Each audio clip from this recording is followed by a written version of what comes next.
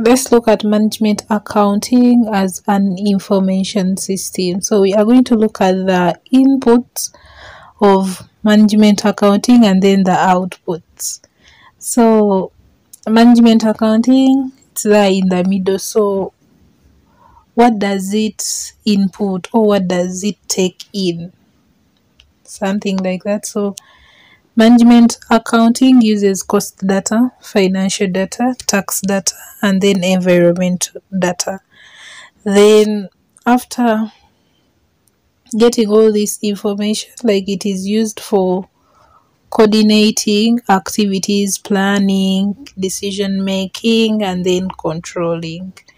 So that is management accounting as an information system.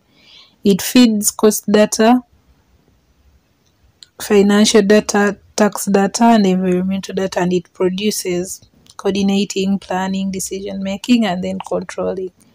So that is it.